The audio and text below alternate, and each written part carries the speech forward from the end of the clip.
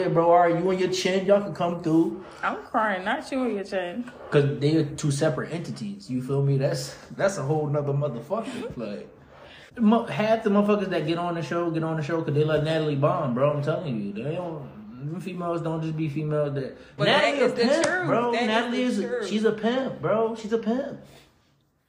Her husband probably one of her hoes, for real, for real. That never peep.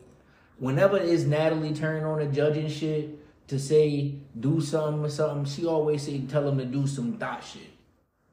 Pull out your titties. That is so true. I never really peeped. That is so true. She like seeing whole shit. She be from like, bitches, twerk contest right now.